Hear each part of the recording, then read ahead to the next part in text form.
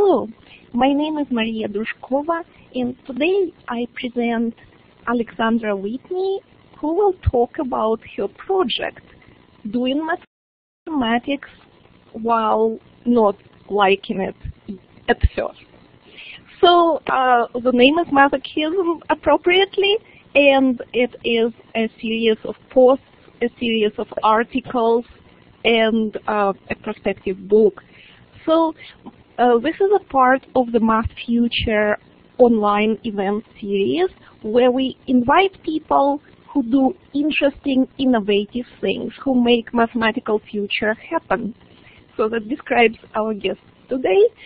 And tell me, Alexandra, just talk about your project. How did you get started?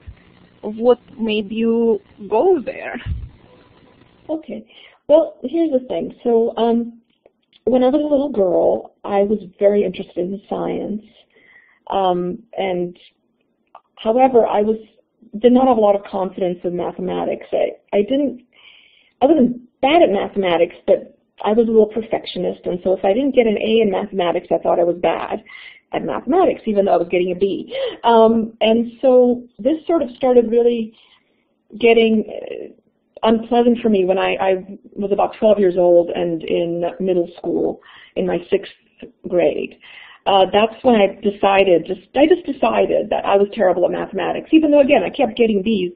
I was just bad. It was not my thing. And I've been a writer for a long time. I started writing poetry and little stories and things. And I thought, okay, well, I have to decide because, you have to be a writer or you have to be a math person. You can't be both. And then also, I should probably tell you about my background. I'm a Swedish citizen. My parents are Swedish, and I was born there. But my father had an international job, so we moved to a lot of different countries. So I lived in Scotland, I lived in Italy, I lived in Mexico, and then I moved to the United States when I was 15 years old. And when I made this decision in 6th grade, I was living in Mexico. And Mexico, living in Mexico, this was in the 1980s, was, the very traditional roles for women and men. And basically, the messages coming at me were that math and science were really not for girls. Now, I was a little feminist since long before that, but somehow, even as I was getting all, girls can do anything, for some reason I did not absorb the message that girls can do math. And it didn't help that my family, while great, were never much into school. My mother was not treated very well in school. She grew up in the 50s, 40s and 50s, and she was essentially trained to be a housewife and a hostess. And so she never felt very confident with her intellect. And she and I never had a lot in common for all kinds of reasons. But what we had in common became our mutual fear of math. And so I went through school, even though I loved science. The problem is for science is you need math. You need to be able to speak the language of math, as I call it, to be able to do science. And so as I got older and I got into high school and I started having trouble with math, not because I didn't necessarily understand it, but because I wasn't applying myself and because I was scared of it and because I thought I wasn't good at it. And that started affecting my science. And so by the time I got to college, I sort of half-heartedly tried to study biology one semester, even though I loved biology, but there was a lot of math involved, and so I abandoned it, and then I became a journalist, which actually was probably what I should have done all along because that is a perfect job for me, but I really wish that I hadn't given up on my science. And so I spent the next decades as a journalist working in a newspaper, and if anyone's ever worked in a newspaper, you'll know that journalists don't like math for the most part. I mean, we are all pretty scared of it. For whatever reasons. And so I left my newspaper in 2008, just right as the Great Recession hit, because I wanted to go freelance. I was having some health problems. I mean, all kinds of reasons.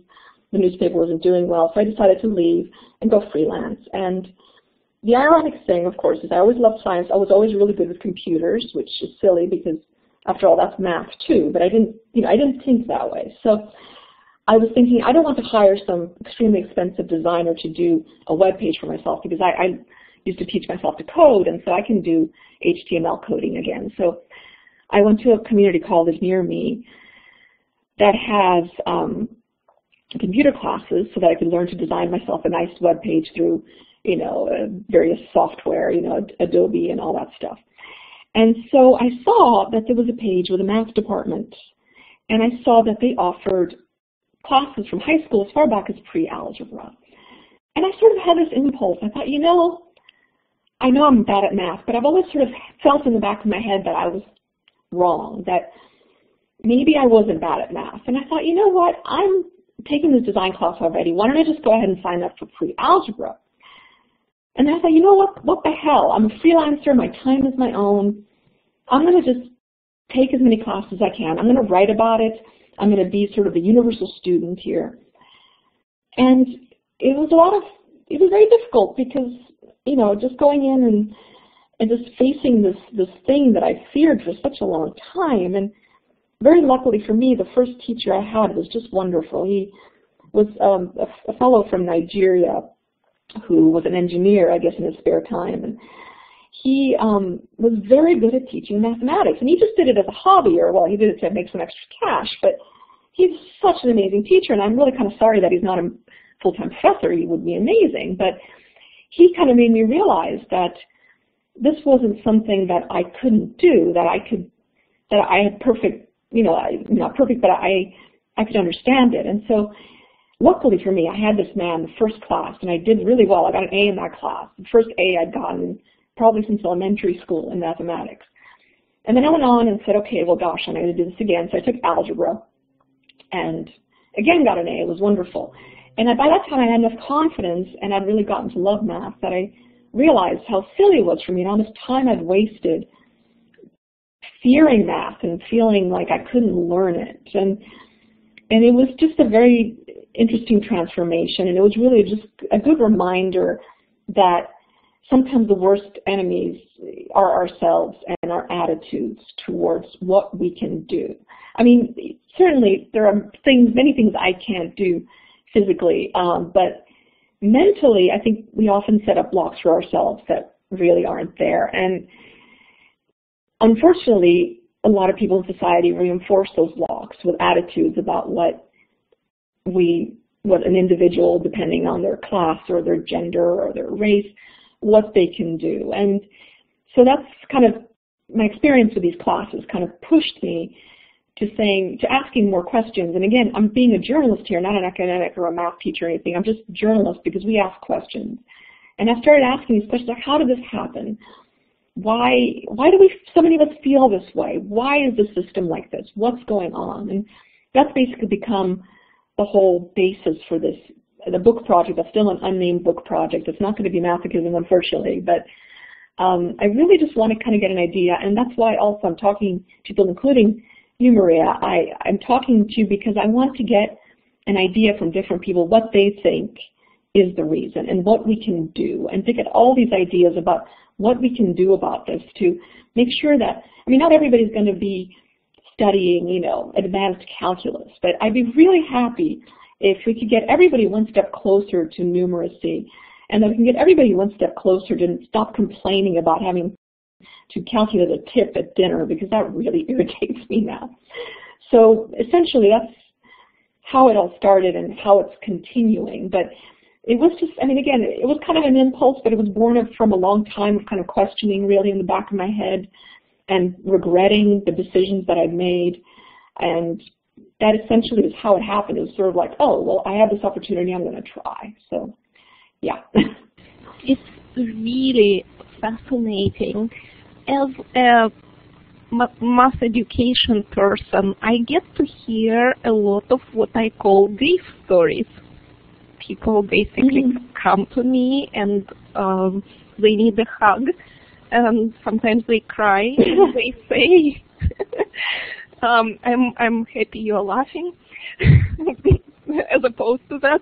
But people otherwise I will cry. Yeah. Right. People say, Maria, let me tell you all about what happened to me in 3rd grade. And sometimes it goes back several generations, like your story. So it's definitely the question, the powerful question you ask, why? Why are we doing it to ourselves and to our children? And what happens, how can we stop? And what forces are there that stop us, or maybe just the circumstances that make it happen?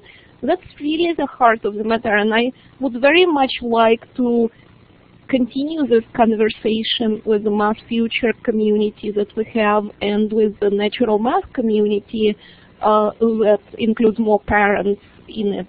Because I think parents, especially parents of girls right now as it stands, but all parents need to hear this question and to ponder it. What is it happening? Why is it happening? And you are a journalist, you are an investigator, so you are in a very good position to dig up some answers for us all.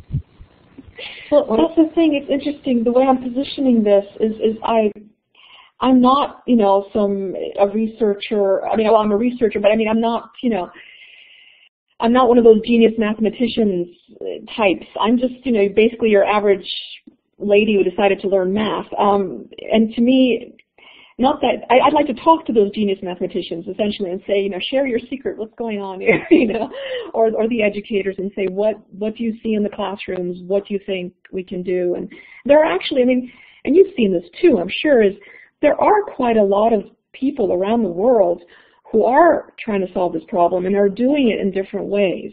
And some of them are obviously more effective than others.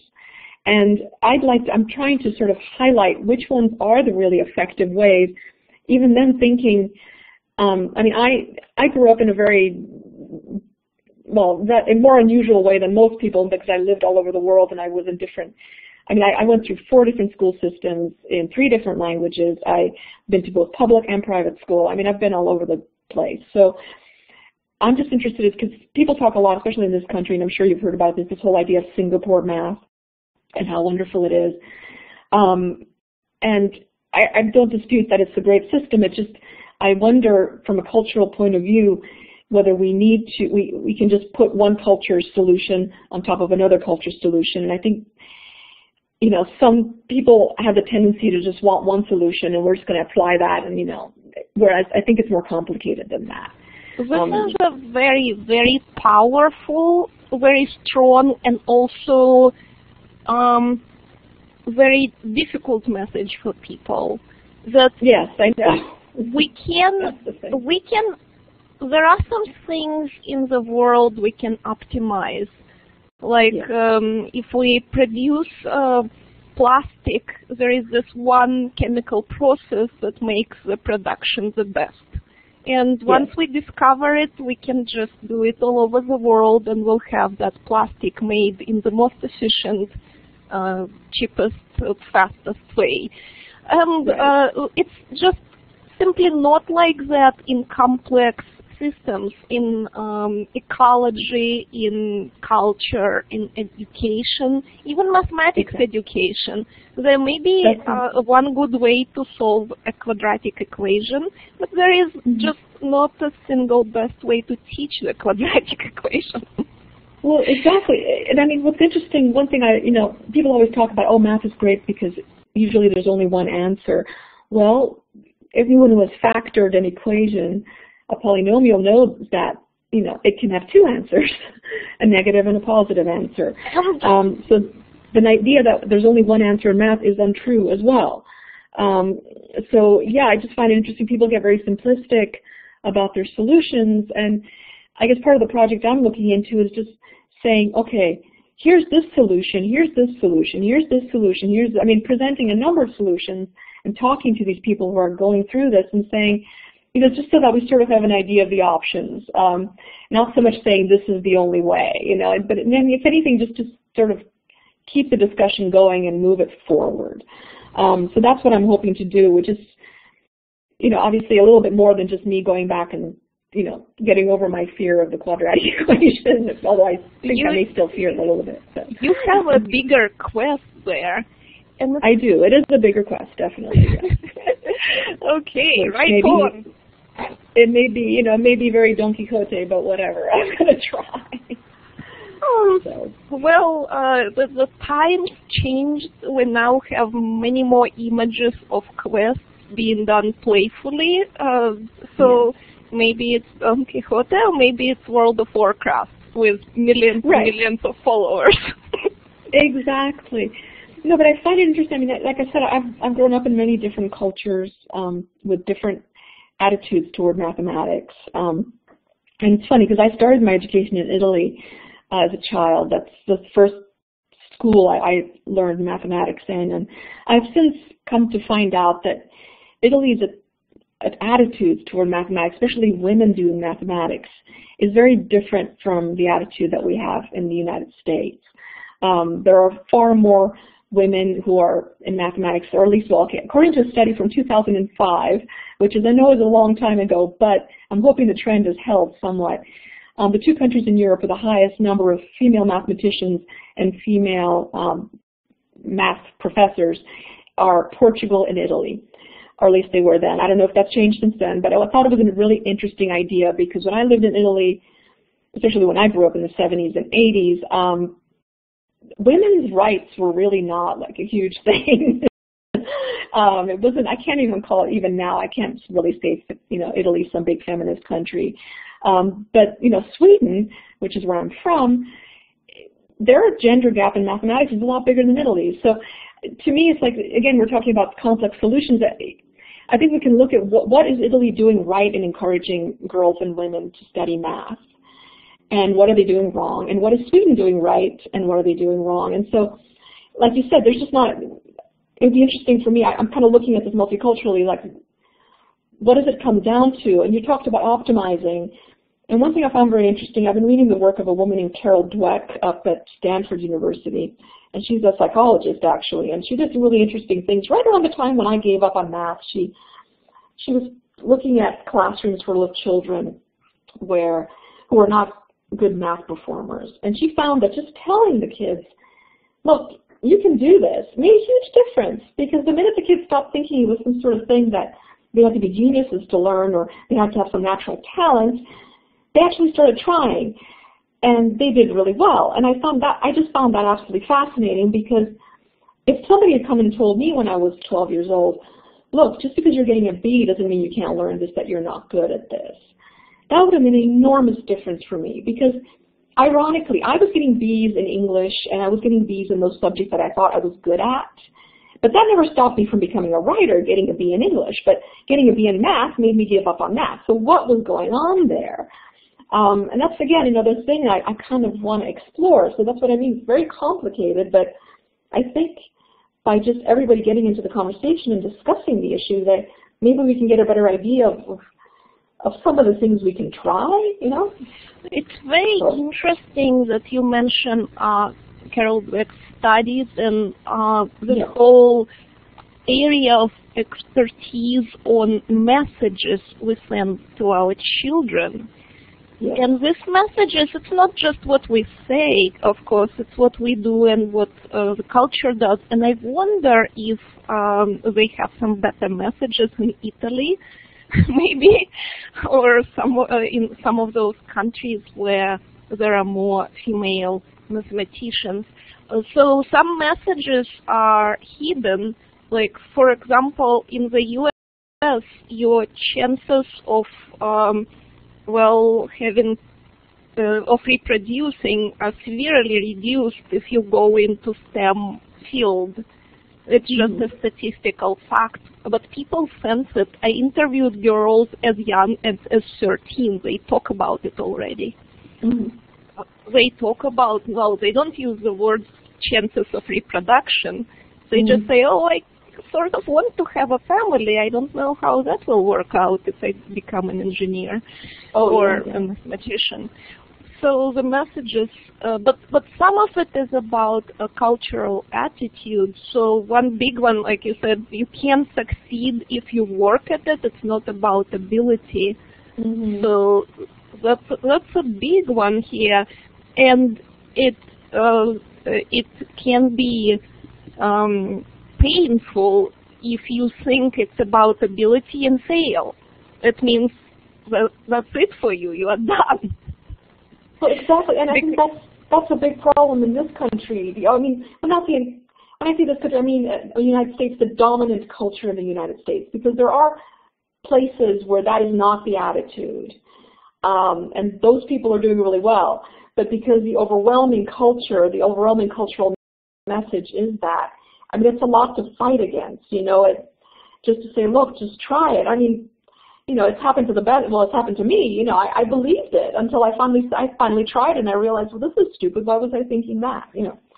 So it's just, again, we're talking about. I haven't so much. I would like to speak to more women in mathematics in Italy if I can. I'm going to try, but I was speaking to an Iranian woman because the first woman to win the Fields Medal is Iranian up at Berkeley now, and I know you were trying to pronounce my last name, and I certainly don't want to mess up hers. So, but I know when I was talking to various Iranian women that I know, they were not surprised at all that this woman got this prize, because they said that even though education is segregated, the girls and boys don't go to school together, the level of expectations of girls in STEM and math are just as high as the boys, and the girls get very good training. They're never told, oh, you can't do this because you're a girl, which is why until very recently, Iran, they cracked down. The universities limited women from certain majors.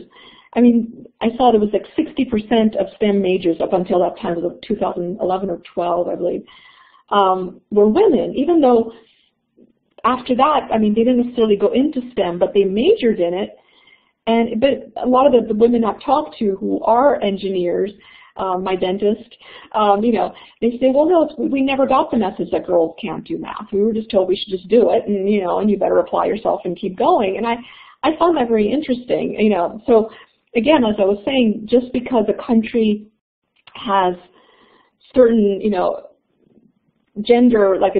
more gender equality than another, doesn't necessarily mean that the women in that country are going to be open to the notion of learning math. And so I'd like to just, This brings me back to what you were discussing with programs, like how there is not a single program that will probably, it's more like a quilt, patchwork, that each patch will work for a minority, but together it will cover everyone.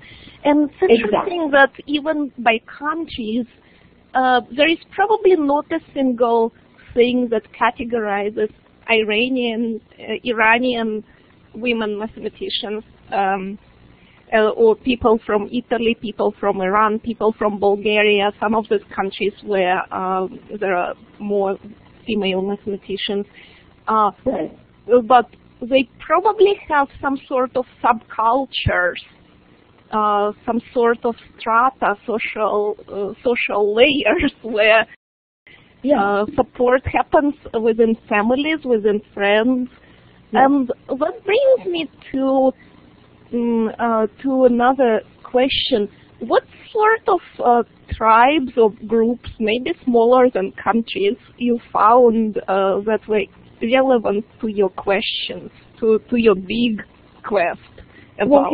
Well, here's interesting. So, when I first started thinking about doing some sort of book about this, I really just was going to focus entirely on the women, the issue of women and math. But like I said, I've decided to broaden it a little bit more because I do think while women are 50% of the population, I still think, there are a lot of boys and men out there who should, become fluent as well. But what I was doing this research, I spoke to a lot of women in STEM. I spoke to aerospace engineers. I spoke to planetary scientists. I spoke to material scientists. Of course, I spoke to mathematicians. I interviewed about 24, which is not a huge amount. But I just got started before then. I kind of went into a different direction. But one thing I found very interesting talking to all these women was that the majority of them, the vast majority of them, had two of three things. They had a supportive teacher who really at some crucial point in their education, pointed out to them that this is something that they should do. They had a parent or a relative who was really pushing them and saying, no, this is ridiculous, of course you can do this. And then they also had a certain comfort with math from the very beginning. The thing is, though, with the comfort, again, that can sort of mean they saw it as ability. And I mean, I'm not saying there is no such thing as, that math isn't an ability. I think it is. It's just the attitude we have right now is that math is an ability that cannot, that it's just you either have it or you don't. I don't think that's true. I think you can train it. I mean, in my own experience, I mean, I went from, getting confused over negative signs to, taking derivatives and, and all this others and integrating things. So, I mean, if I can do it, I think a lot more people can. But what's interesting with all these women, they had two of those three. And each of those things supported them. So one woman had a mother who was a math teacher. And her mother insisted that her daughter, she saw that her daughter had an affinity for numbers or liked numbers, and decided to put her in this class. That was a special math class. And, pushed her to stay in it, pushed her to keep going. And even though this woman, she had been a math teacher, she was really good at it, but this was the 50s, so the minute she got pregnant, she basically got shut out of her job and became, a full-time stay-at-home mom. But that didn't stop her from making sure that her daughters would be able to do this. And so she pushed my interview subject. And this woman wound up becoming an aerospace engineer. She's a faculty member at a massive university. And her mother always fought for her. And whenever she's saying to her mom, oh, I don't get it, or I'm confused, and she said, no, you can do this, you can do this, you can do this.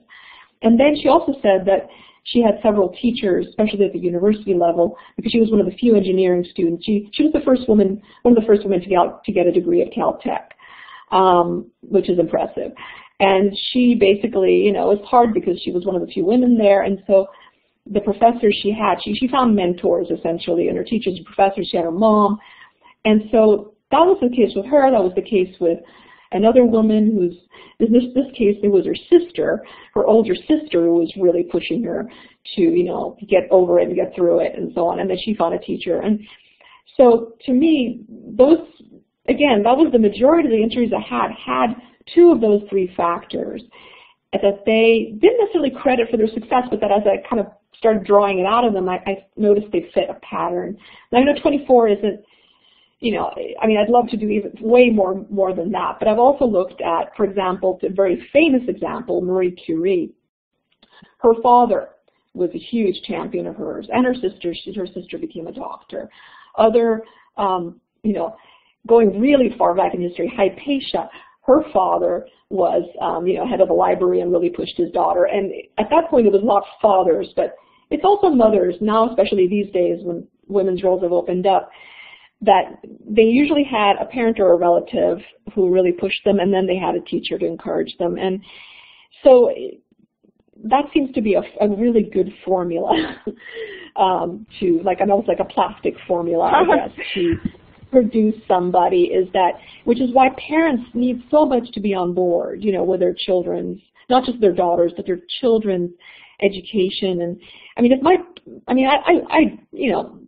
my mother had her own issues, I realized, but this happened where the year I gave up on math, I was still doing fine in the class, and I guess the teacher told her during one of the parent-teacher conferences that I was actually not bad at math and that I should stop saying that I was. Unfortunately, the teacher didn't tell me. He told my mother, and my mother, for whatever reason, didn't tell me. I don't know, she may have gotten distracted, she may have forgotten, I don't know. I'm sure it was not a malicious thing in any way. But the thing is, had she told me that, Mrs. So-and-so thinks that you should stop saying that and so on, the difference would have been tremendous for me. It was just one of those little moments that would have really made a difference, because then I would have felt comfortable going to my teacher and saying, hey, I'm having some issues with this, can you help me? You know what I mean? I would have felt more comfortable raising my hand in class. They're just, again, it's one of those things where if you're a parent, you really need to be careful not to discourage, obviously that's parenting in general, but especially for subjects like math or science, you need to be very careful not to discourage your children with. It's interesting how your story goes from, okay, let's look at some curricula. Well, it's not about the curriculum because these things change by adaptation, by culture and everything. Let's look at the culture.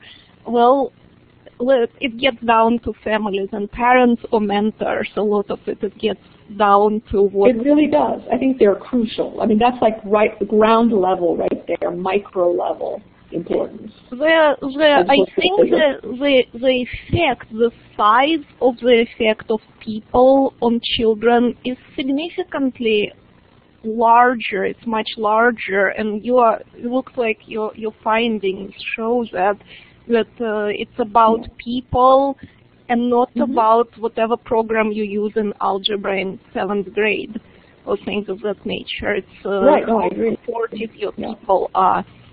So, and it's interesting, that's a very woman thing to say, that it's about people and relationships. But that's how it works. Well, isn't that how it... Yeah, I mean, it's interesting, math is about... I think math, well, I mean, that's also kind of what tells me... Yeah. I'm sorry, what? We just had a bit of lag, but I am all done talking now. I was just making... I was giggling. What was going on? No, it's an internet lag, but I was just giggling, basically. Laughing a little bit. Okay, all right.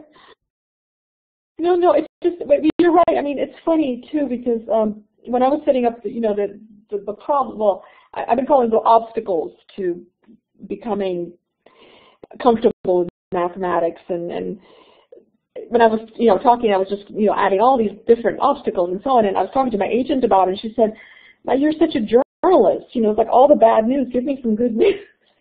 And I mean, I think the good news is that if people are aware of, especially parents are aware of how much their children are influenced by their attitudes toward mathematics, they can make a difference.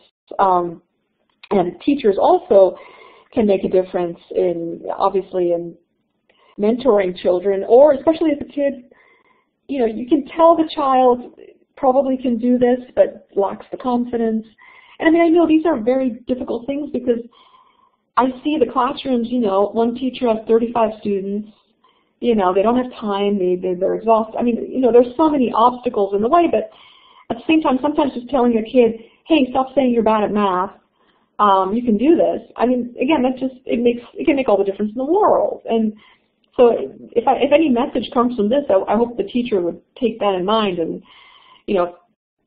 when they're not so exhausted and overwhelmed, and I completely understand that they are, but just to remember that, just remember how important their words are as well, is something that I've been thinking about a lot. I think I've heard you sending very optimistic messages by now, so you have discovered those good news by now. I am really looking forward to seeing more in your book and your further articles. But I'm going to ask you a question. I have two questions yet I want to ask, and one of them is more neutral, but the second one is more about bad news, maybe. Well, the neutral one is, or maybe happy one, first. Okay, so do you want good, happy one or the scary one first? Oh, whichever one you like. I don't know. It's fine either way. Okay. So the first one is about something you said a while ago about one answer and how you found things that have multiple answers. And then there are artistic tasks in mathematics that have infinitely many answers. How do you represent something artistically? Or tasks like how do you pose a question? And you can pose infinitely many different questions. That's a mathematical task, but it doesn't have a single answer. So, and that leads me to the more general question. So as you were going through your quest, through your journey with this project, how did your understanding of what mathematics is progress and develop? Because you probably now think of mathematics differently from before of what it even is? Did it change? Yes. Okay. Well, I'd like to hear. yes, no, absolutely. I mean, it did change. One thing that really changed for me, and I mean, that change kind of came along pretty quickly, was first of all this idea that I didn't, so a lot of people say, oh, well, why do I need algebra? I'm never going to use it again, I realized how much I use mathematics every day. And when I say mathematics, I mean, I'd say it goes to about trigonometry, I mean, not that I'm, calculating sines and cosines all over the place, but it's more about, the idea of angles and things like that. But what also really was the notion, and I mean, we all know about binary code, everything is zeros and ones, but also this notion that pretty much everything you see can be turned into an equation was fascinating to me.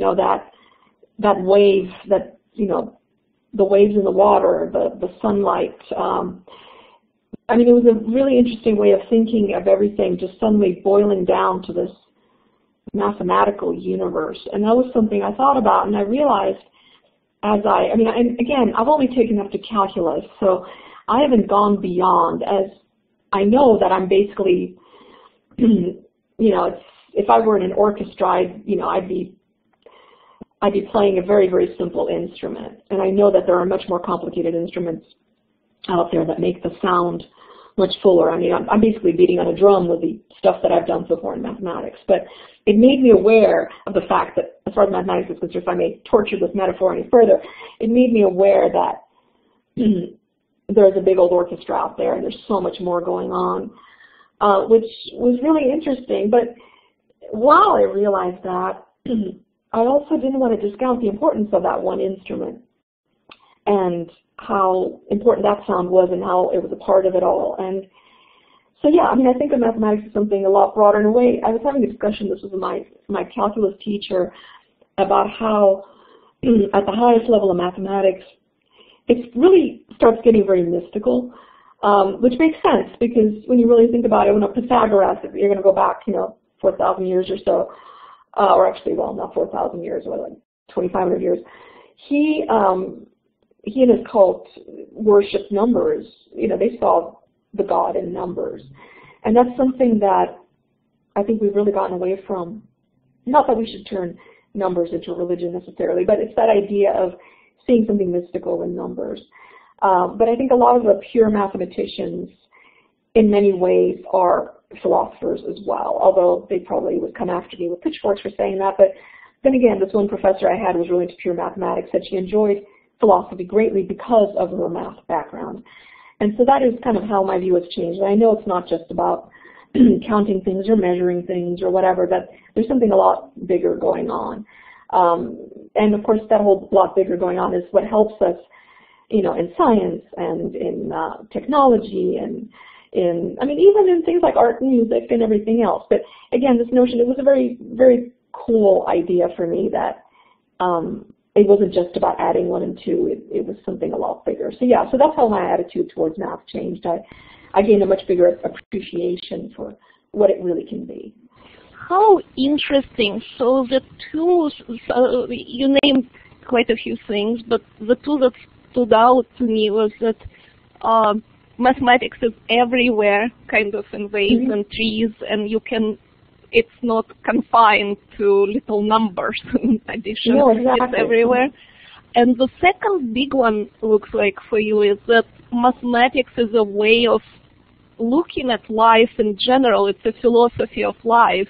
And people may or may not see it this way, but it has a meaning and significance at large. Yes. It's not a religion, but it has this large significance to it. But see, that, which I think is one of the problems, is that because so many of us don't understand or don't realize that, we minimize the importance of mathematics. Whereas, when you read or, literature and everything, people see the poetry and the philosophy in literature, but they need to also understand that it's in mathematics. And I think if more people realize that, I think more of us will be comfortable with the whole thing. it's interesting. There is a movement called humanistic mathematics that sees mathematics as one of the humanities and tries to make it more of appreciated art. But I wanted to kind of poke at one of your metaphors because I love that one, and a lot of people now use music as a metaphor for mathematics, performing and so on, like the Lockhart's Lament. You might have seen Lament uses that as an extended metaphor. But it was interesting that you were talking about having a voice in the orchestra and an important sound, and I think finding your voice is so important for women, for anyone who doesn't have a voice necessarily in the given culture. And yet, so I want to ask you because, a performer in an orchestra is playing someone else's music. Have you thought of yourself as a composer of mathematics, contributing to it, making it in some ways, in small ways, on drums or whatever little four-hole flute you doodle, toot on, but whatever, we all have our favorite instruments.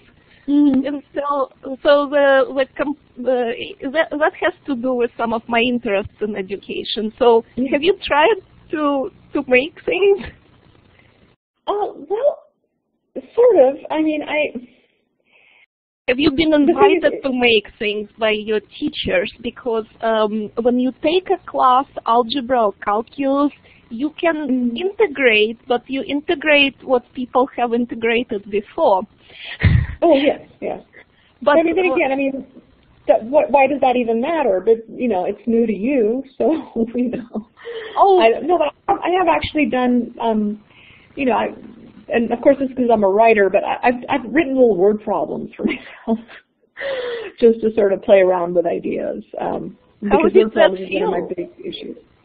How did it was interesting because I've always been very frustrated with word problems, and it's ironic because I'm a writer, so words are supposed to be my thing, and yet word problems make me incredibly anxious and unhappy. So, all these distance problems, one train catches up to another train, et cetera, et cetera. So I was sort of making word problems a bit more interesting for myself by adding intrigue and sort of human interest to them. That for somebody, one spy is chasing another spy across, this place, and that sort of thing. And to me, it made it more interesting. And it reminded me, actually, because I said before, I never thought of myself as a mathematical person for a very long time, while at the same time I was really into technology. And I'm actually, when I was in my 20s, I learned to fly airplanes. And, so I've done a lot of things that include applied mathematics. And I remember I had an economics teacher, and I really liked economics too, by the way. I've never had any problems with, money stuff. But she would make up little economic scenarios, and she had a whole long, it was like a soap opera with these characters, and they betrayed each other, and they loved each other, and so on. And I will never forget the rules of supply and demand. I will never forget things like interest rates, because she sort of put them in my head to this extremely amusing soap opera between these characters. So I think to that sense, that to me, that's the kind of composition that I would like to see, in the sense that it's, I guess it also goes back to that notion of the humanist math. I don't know if you're talking about, when you say humanistic math, the STEM to STEAM movement, or if that's a separate thing. But it's, that's the kind of compositions I've been doing, is taking math applications and sort of putting them in a story. And that's as far as I've dared to compose. At some point, I'm hoping to be able to go back and sort of do it all at leisure and become, come up with my own little problems. But no, I have to admit, I haven't done as much as that as I'd like. So but it'll be fun. This is so fascinating to me, because posing problems, of course, is at the heart of mathematics, and so you went for that. It's beautiful. And how? So you said you didn't like other people's word problems. Most of them are boring, yeah. Well, they are. I mean, it's just like, this man, he has to build a fence, and he has this many pieces of fence, but he doesn't know how big his property is. I mean, that doesn't make any sense to me. I mean, of course, if you have a piece of property, I mean, it's just like some of them, I mean, I understand they're illustrating a concept, and I get it, but, I mean, they have to be grounded in a certain amount of reality, They can be. And I felt like a lot of the time they just aren't. they can be unrealistic, but I think it's okay to do science fiction or fantasy as long as it's interesting and intrinsic to your story. Yeah, a lot better than sports. A lot of the things, and which is weird that we're talking about girls and boys. A lot of math word problems involve sports, and not that I know lots of girls who like sports, but a lot of them are very male-dominated sports. And so the girls who are not into sports are going to just sort of pass right over that. And that doesn't mean we have to do a story about fairy princesses either. I mean, I think you can do something in between that's not, one thing or, stereotypically another. But yeah, no, that's, anyway, yeah. So how did you like your problems? Could you solve your own problems? Did you like them? I did. I actually, I don't know, it was kind of, so when I was doing this is back, that whole scandal with Roman Polanski that happened a while back where, he was taken in Switzerland and, and he was arrested and all this whole business. And it was one of those things like, had he known that he was going to be arrested, how long would it have taken him to get away and where would he have been at this distance, when Interpol would have, it was one of those very, sort of just very much of the moment kind of situations, I'm not saying it was in necessarily wonderful taste, but it was one of those things where I take political things of the day or pop culture things of the day and sort of turn them into, and that made it a lot easier for me to calculate that, Interpol would have been in Chamonix by the time he was in Zurich or whatever, So it was more like that really, of just sort of using a current event. So yeah, I really enjoy doing that way more than if, how many times will the batter hit the the ball in the baseball game for the finals, kind of thing. So it's sort of, I wouldn't brings me back. So I can hear the joy in your voice when you even talk about it. Just mention your problems. that brings me back to the way you started the conversation, that different people just need different things. So you need those problems, and people who are interested in that will probably enjoy yours, like you enjoyed your economics professor's problem. Right. But we just need the variety. We need to invite people to make their own problems. The people will do them make them in different ways. That's very interesting. So I'm so glad I asked, because that just rocks. That's wonderful. So I have a darker question, so brace yourself. I told you earlier. Please, bring it on. Okay, so some people, it's about social issues. So some people now see the middle jobs, so to speak, go away. So there is still some low-level service or physical labor with people still, assemble phones and work at cafes. Yeah. But there is not much, as much as it used to be 20, 30 years ago. There are not that many jobs for like a solid associate or college degree. There is more up top where people are engineers or highly advanced researchers or business people, but not something you can train for with a reasonably short kind of college level education and go work. There is this change in the society, and it happens ironically at the same time as college education becomes more widely available. Yeah. So some people make a claim that some of those patterns we see in basically our children not being educated well is because there are pressures in the society that there is not needed, there are unneeded people or unneeded professions. Yes. So what would we do? The same goes, and I obviously disagree with this reasoning for my own reasons, but I'm asking people that because it bothers me greatly.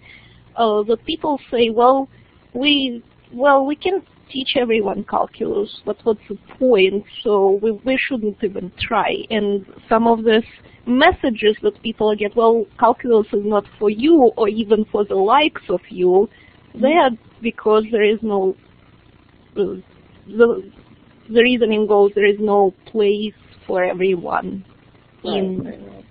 It's not a new reasoning, but there is a new twist on it with the information society versus industrial. What do you say to that? Well, it's interesting you should say that because here's the thing. According to the research that I've been doing, this is actually not a new idea. I've been doing this research about, like I said, trying to figure out why do we feel this way about math. And I was looking at the history. This is specific to the United States, but it took a very long time for the idea that everybody deserved an education at all. Any sort of, you had the northern part of this country. I'm talking about the original 13 colonies right now. The northern part, the Puritans, were very interested in teaching people to read and write and do basic mathematics. They were very much into, especially the reading and writing, because you had to read the Bible because it was literacy as a way to save your soul. And so they set up. They even had this thing called the Deluder Satan Act, where they thought Satan was going to come into your head if you didn't teach your children to read the scripture and to, count and so on. And so that culture was very pervasive up in, the Massachusetts Bay Colony and a little bit further down. And then you had the southern plantation economy where basically education was just for the richest people. And then, there was the whole slave issue where they were not educated for different reasons, for obvious reasons. But even if you were a poor white member of that society, you could not count on a public education. So public education didn't become really a priority in this country until the end of the 19th century. And interestingly enough, mathematics became a part of that, as there was this whole idea of mathematics for, mental gymnastics and sort of. And not for everyone, mind you. Let's be serious. Certain ethnic groups and women of all ethnic groups, and also, people from certain socioeconomic backgrounds did not have that kind of universal access to public education. But by the end of the century, it was a lot easier for people in this country of whatever social station to get some education that was free, that they didn't have to pay for. But here's the interesting thing is, so right around the 20s, there was a movement, the progressivist movement, that started talking about mathematics and this idea that mathematics was not necessary for a large group of people, like only 5% of the population, and this is the male population, it's even less women, needed to be taught algebra and geometry. And there was this fellow named William Herd Kilpatrick who spearheaded this movement. He was a disciple of the progressivist, John Dewey, or maybe it wasn't John Dewey, but it was the Dewey that did the whole progressivist movement. And basically Kilpatrick went around saying, no, this is stupid. We shouldn't be teaching kids algebra and geometry because they don't need it. They don't need it. So between 1900 and about 1925, when he was really agitating about this, the number of people taking advanced mathematics in high school dropped drastically. And then it's interesting. So then, the whole World War II came along and Hitler and then, the Soviet Union and all the rest of it. And suddenly, there was the whole new math thing where, oh my God, we need engineers because the Soviets, the communists are going to come get us. And what's interesting is because Kilpatrick and his followers had quite the influence. Suddenly, we're trying to we're trying to get people interested in the mathematics we told them they shouldn't be interested in the first place. And so we've been sort of battling that. And this, to me, feels like a new version of Mr. Kilpatrick's teachings. It's just in this case, we have an information technology at the top, and we have, the manufacturing economy has gone overseas, so what's the point? And to that, my answer is and will always be that mathematics belongs to all of us. And I mean, okay, a kid doesn't have to take calculus, but at least up to trigonometry, I think can be valuable for just for our own intellectual development. And even if you're going to be, even if you're going to be selling oranges on the street, I mean, you need to know how to count those oranges. You need to know how to make change. You need to know, how to figure out supplies and demands. And to me, just that high school level of mathematics is just necessary to live in an extremely complicated world that we live in now. Even if you are just, picking vegetables or something, I think it's important just to have that knowledge to be able to function because, we're over the It brings us back to your new definition of mathematics as something that gives you a new point of view on the world, a philosophy. Whatever your profession is, you are still a citizen and possibly a parent and possibly a participant in your community. And people with mathematical points of view can play those roles more powerfully, probably in some ways. It gives you some powers on parenting, on citizenship, on just understanding the world, the issues. And that's a very interesting message. That's a very strong message. So I have one more question. We are at the end of our hour. Look at the time. Time flies when wonderful things happen. It's been so interesting. Okay, so yes, time flies when you're doing mathematics or making mathematics, even talking about it. So, because it's so engaging, or it can be if it's your own. So, I'll ask you the question I ask every presenter who comes to Math Future series of events, and the question is, how can people help you in what you do? How can parents, teachers, leaders of mathematical circles, developers, other journalists, there are a lot of people involved in this project. How can we all help you in your quest? Help me personally, or help me generally? Well, in your project, in what you want to do, is what you want to accomplish, you personally as well. But it's probably both personal and professional at this point now, right? Right. Well, what people can help me with is just to basically have conversations with me, tell me what they think. Be patient with my possibly ignorant questions, especially with my ignorant questions, because I may be asking them deliberately. Just to sort of get this idea, and also a big help, not just to me, but to anyone who has had, concerns about mathematics or fears, is to basically not say to them, oh, well, maybe you're not a math person, or maybe this isn't for you. That's a massive thing that people can do for each other, is to not just dismiss somebody like that and say, oh, well, obviously you don't understand this because you're just never going to be good at it. And, that to me is completely the wrong attitude. Just recently I did a story for Mental Floss on dyscalculia.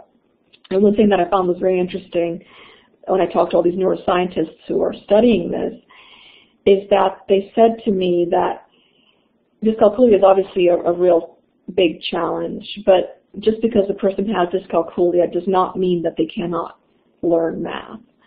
And, here you're talking about someone, dyscalculia, at least the way they defined it, is someone who has a very difficult time telling quantities, has a very difficult time telling the difference, telling that three things are larger than one. And they count on their fingers. It's very, very, the very depth, the deepest level of, deepest ground of mathematics that they don't get. But even these individuals with the right help can do it. So to me, just to sort of divest yourself of the notion that math is impossible to learn, that it's possible, and we need to let people know that and not just keep it to ourselves or act like it's our special thing.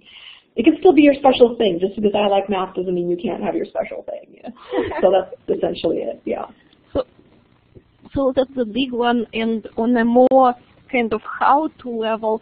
So how can people find your wonderful questions and give you the sensitive answers? What are some good ways? Well, you can find me on Twitter, obviously, and you can find me through my website. But essentially, tag me on Twitter if you see something interesting about math that you think I might find interesting, or again, the likelihood, since I can be a bit scary that way, is I'll probably be the one coming after you, or not after you. I'll be approaching you. So if you're up for talking about it, great. But don't start telling me that people shouldn't learn math because blah blah blah. No, don't even go there. I don't even want to hear it. Just be positive about the future of math and the importance of it, and the fact that it should be for everyone. And I'll be more than happy to listen to everything you have to say. So, yeah. Oh, wonderful. Okay. So it's been a very interesting conversation, and I really love your project overall. That's why it's such an interesting conversation, because I think this voice that you bring to the big talk, to the big conversation is needed, and I'm sure it will be a wonderful book.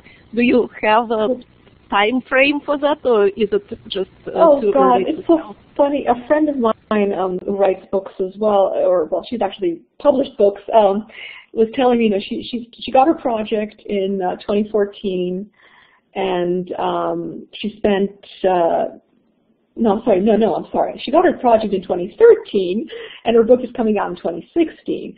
And so it just tells you, how long these things go. Although, this math conversation is not going to be over tomorrow by any means. So I got a little bit of time there, but I'm hoping, if everything goes well, that you could see something, 2017 maybe, 2018. I know it seems a long time, but that's the way publishing works. So I don't know what's going to happen, but if it all, goes to hell in a handbasket, I'm just going to go ahead and self-publish the whole thing, and then I can decide myself. But I just kind of want to go, it's a challenge, just like I took calculus, I kind of want to try to navigate the publishing world for the moment, see how it goes. So we'll see.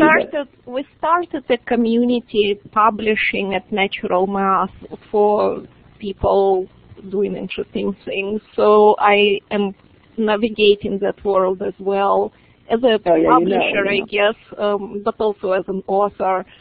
And so that's always interesting to hear how it takes forever, because people keep asking you, right, like, when are you going to publish your book? And it's like, well, that's a very good question. Hopefully soon. There's so much going on.